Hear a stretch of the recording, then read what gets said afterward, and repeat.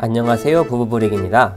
오늘은 이번 3월에 발매 예정인 닌자고 시리즈의 사진이 유출되어 공유를 해드리려고 합니다. 이 제품들은 지난번 영상 카탈로그로 소개해드리는 레고 신제품에서 간단하게 언급을 해드린 적이 있습니다. 궁금하신 분들은 위 링크를 클릭해주세요. 이번 시리즈는 닌자고 TV 시리즈 시즌 14 닌자고 더 아일랜드를 배경으로 합니다. 첫 번째 소개해드릴 제품은 71745 로이드의 정글 초퍼 바이크입니다. 부품수는 184피스이고 대상 연령은 7세 이상이며 출시 가격은 19.99달러입니다. 미니 피규어는 3개가 포함되어 있는데 3월에 출시되는 제품 중에 유일하게 미아의 피규어가 들어있습니다. 이번 시리즈에 포함된 닌자들은 전부 복면으로 입을 가리고 있고 새로운 헤어스타일이 적용되었습니다. 빌런 미피는 다른 건 잘 모르겠는데 방패가 좀 눈에 띄네요. 마음에 들어요. 로이드의 바이크는 특별한 기믹은 없어 보입니다만 아래쪽에 있는 황금색 배기통을 움직여 파킹할 때 받침대로 사용이 가능합니다.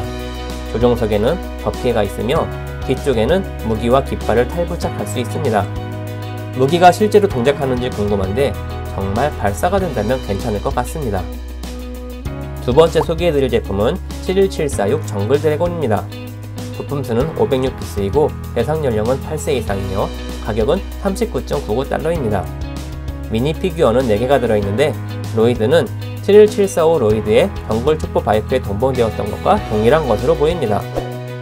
새로운 복장의 잔과 닌자고 TV 시리즈 시즌 14에 등장하는 빌런 미피가 2개 포함되어 있습니다.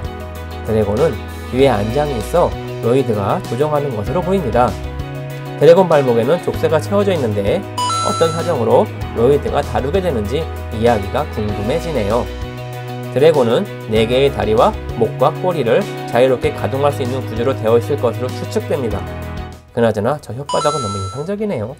배가 고픈가? 자꾸 혓바닥만 보게 돼요. 세 번째는 71747 수호자의 마을입니다. 부품수는 632피스이며 대상 연령은 8세 이상이고 가격은 49.99달러입니다. 점점 부품수와 가격이 올라가는데요. 가격이 올라간 만큼 미니 피규어는 5개가 들어있습니다. 새로운 복장과 헤어스타일에 카이, 제이, 콜이 들어있는데 콜의 똥머리가 인상적이네요. 족장 맘마투스가 들고 있는 방패 문양도 특이합니다. 수호자의 마을은 외부 사람이 접근하지 못하도록 많은 트랩들이 설치되어 있는 듯 합니다. 제이가 트랩에 걸린 것으로 보입니다만 어떻게 보면 그냥 지형진물을 이용해서 전투를 하는 것일 수도 있다는 생각도 듭니다. 마지막으로 71748 카타마란 바다 전투를 소개합니다. 부품수는 780피스이고 대상 연령은 9세 이상이며 가격은 69.99달러입니다. 미니 피규어는 6개가 들어있는데 카이, 제이, 장과 빌런 미피 3개가 들어있습니다. 그런데 미피 돌려쓰기를 하고 있어서 만약에 지금 소개해드린 4개를 전부 구입하면 로이드와 카이와 제이는 각각 2개, 콜과 니아는 1개씩 모아지겠군요.